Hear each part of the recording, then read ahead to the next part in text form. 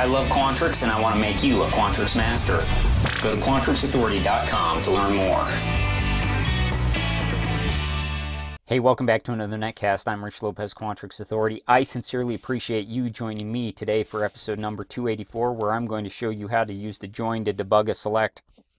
This is how I work. From time to time, I have brain cramps in Quantrix, and formulas just don't work for me. I'm going to say it doesn't happen very often, but sometimes it does happen, that I don't quite understand why a formula is not working.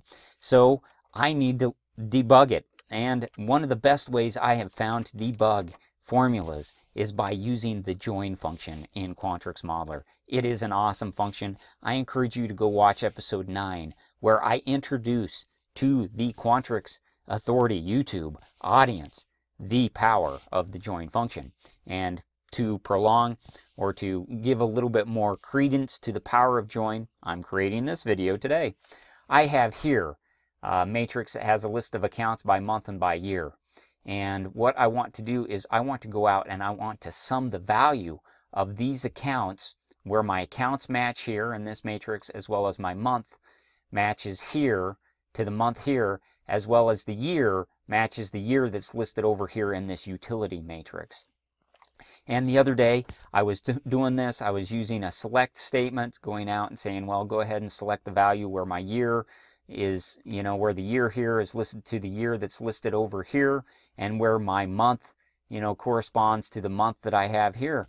And it just wasn't working for me. I was not getting the right values, and I was completely perplexed on what was going on wrong.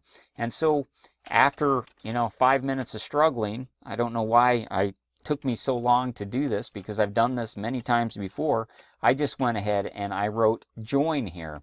And the way the join function works is I list what I want to join.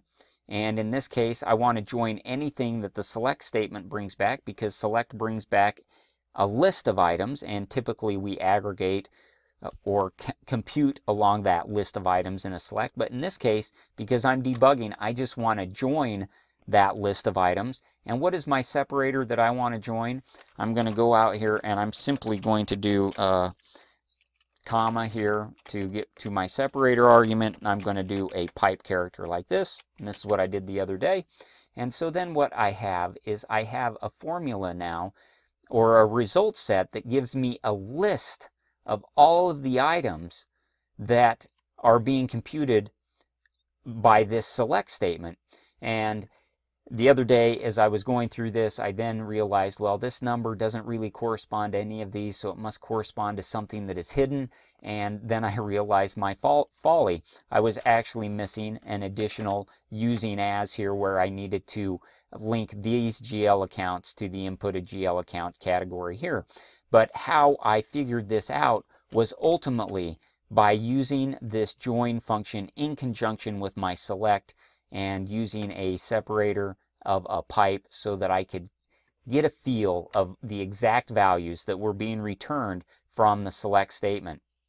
So my point is, sometimes you're having a hard time figuring out exactly what your formula is doing because of the multidimensionality of Quantrix. I encourage you to go ahead and use the join function with a separator of pipe in this instance. And that should help you debug your formulas and help you realize, what you need, what actions you need to take in order to get your formula working the way it should, so it's truly clean, elegant, rich, immersive, and a work of art, as we like to make things in Quantrix Modeler. If you have any questions about debugging formulas, a join or a select, how to write anything in Quantrix, or do anything in Quantrix, I really do hope that you'll reach out to me at quantrixauthority@gmail.com.